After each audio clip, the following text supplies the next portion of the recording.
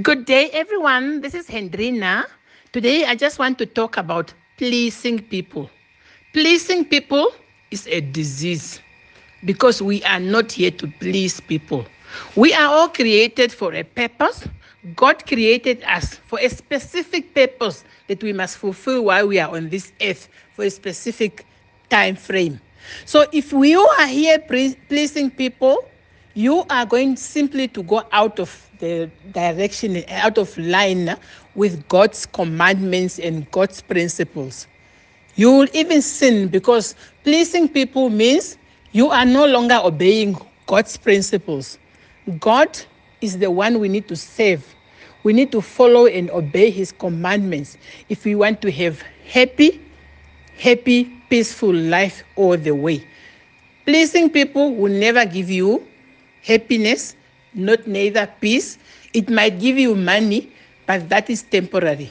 But you will forever be in pain. You will forever be not happy. You will forever be just not a you that God created you to be. God created us to be fulfilling his purpose on this earth and to live happily as long as we choose to follow what he has put on the table, not what other people are telling us to do. If it's wrong, say no. That's why I say this month, say no to everything that doesn't go well with the Bible.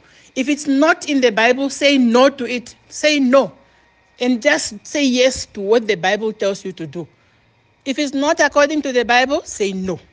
A big no if you want to start next year a healthier you.